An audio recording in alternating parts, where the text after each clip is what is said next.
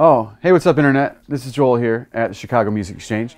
And today I'm pretty pumped because I get to showcase for you something else awesome that was born in Kalamazoo, Michigan. This Heritage 535 in Cherry.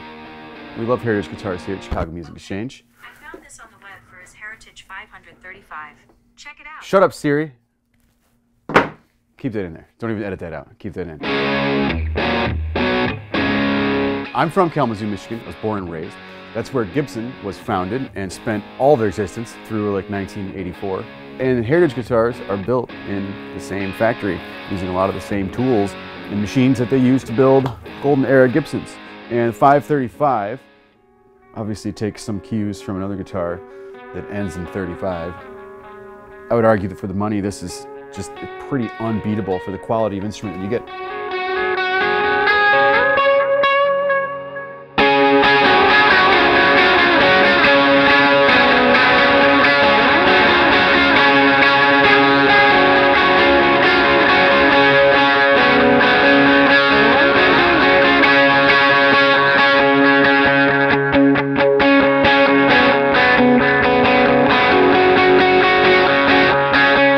So this is a figured maple top, back as well.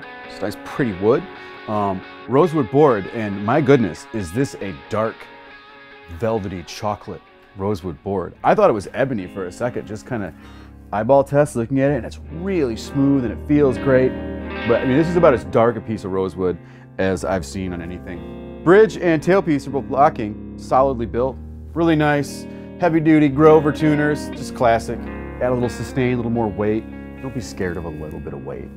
I guess unless you have like a chronic back thing, I don't want to judge. But in general, like, you know, good is good.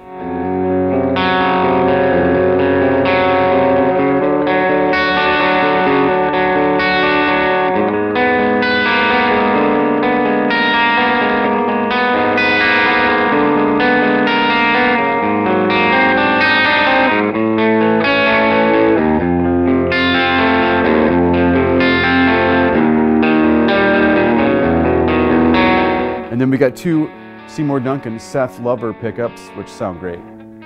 Seth is not a selfish lover. He wants everyone to enjoy good tone as much as he does. So we've got them these guitars. They just sound really good. Really, really good sounding, traditional humbucker, PAF-esque. Not super low output, not super chimey on top, not super muddy and full of low end either. Just a great, kind of does everything. Works great with gain, sounds fabulous clean.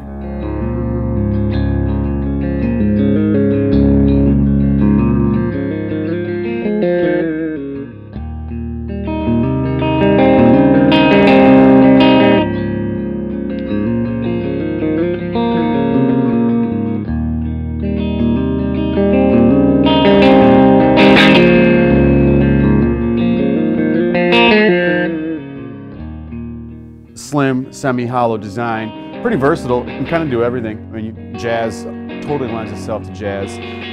Great kind of strummer, country Americana, light overdrive, the kind of overtones and harmonic, cool extra content that you get from being semi-hollow, you know. It just sounds great. It's a great guitar. And again, it's made in Kalamazoo, just like me. And we love their stuff here. And I hope you dug the demo because it was really fun to play it.